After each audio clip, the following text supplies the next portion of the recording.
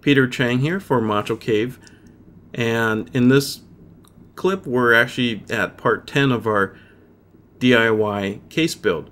And in part 10 we're going to go ahead and remove two front panel case screws that hold in the front bezel bay, and here we're removing the one from the left side, and here's actually the one screw that gives us access to the right panel of the bezel bay.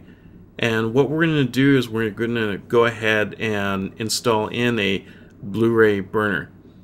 What's great about Blu-ray is that it's a very high definition format. It holds a lot of content, and all we need to do to remove this front bezel bay is just to pop it out from the back once those two case screws are removed, and it's just that simple. So I tend to have a tendency to insert my DVDs or Blu-rays or burnable CDs at the very top bay, and then I have a tendency to insert in any kind of reader devices in the secondary and third and bays.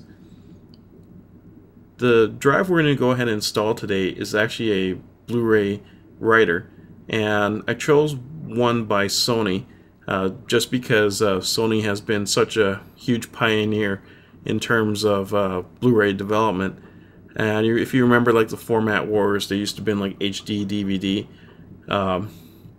Once again, like Pioneer does make a really good Blu-ray disc player, but I just decided to side with Sony with this taste. So it's just really just taste and just kind of personal preference. But LG also makes a great one. And so does Plextor as well. Plextor actually makes a very fast Blu-ray burner as well. So here's some of the contents of the items. We're just going to go ahead and unpackage it, and Sony actually packages the Blu-ray burner quite well. So we're just kind of like taking everything out of the plastic shrink wrap there. And here's the SATA ports and the powered port as well. So we're going to go ahead and move the case over, and we'll just slide it straight into the top bay here. So when you slide in the drive into the very top bay, you just need to make sure that the drive remains relatively flat.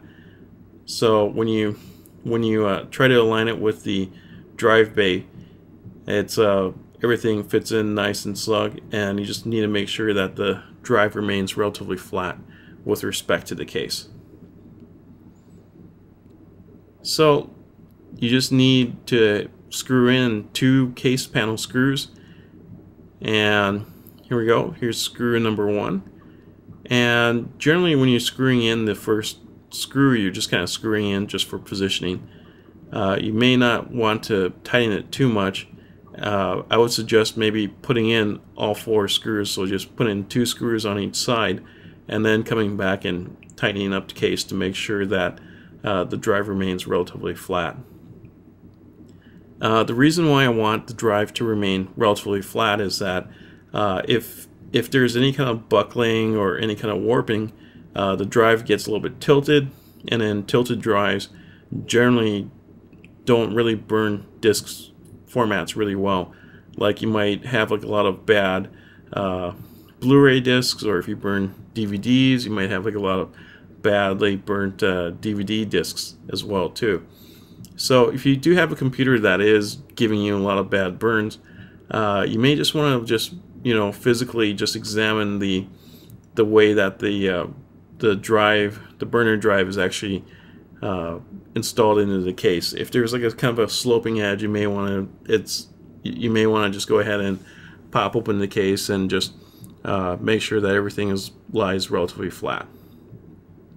So at this point, not much to do here other than just inserting in your case screws, and you're pretty much all done. And just remember, it doesn't need to be a Blu-ray drive burner. It could be just a DVD reader, or it could be even a CD reader as well.